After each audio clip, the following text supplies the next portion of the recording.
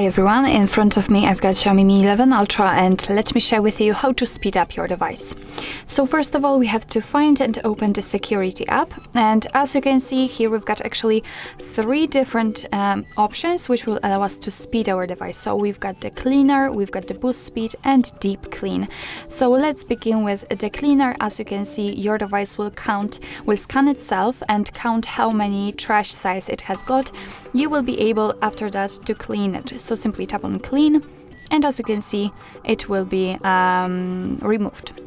We can go back. Let's go back. No, thank you. No. Okay, we can go back and now we can tap on boost speed. So as you can see here your device will count some running third-party apps, running system apps and locked running apps, and you will be able to tap on boost speed and your device will remove them.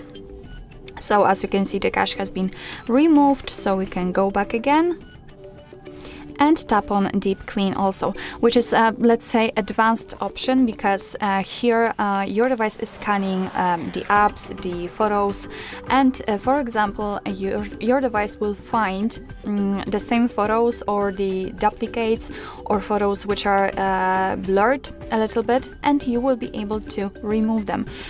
Here you've got also the app data. You will be able to remove unimportant data for particular apps. Also you will be able to remove the videos and so on and so on. So let me show you using for example the photos. We can tap on clean now. As you can see, your device will show you the duplicate photos, accidental photos and the screenshots. So you can for example tap on the duplicate photos and your device will mark the photos which it thinks can be removed. What's more, it will show you the best the photo with the best quality. So just tap on delete. Your device will ask you if you really want to do it, and as you can see it will remove it immediately.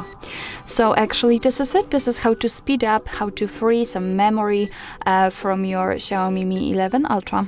Thank you so much for watching. I hope that this video was helpful, and if it was, please hit the subscribe button and leave the thumbs up.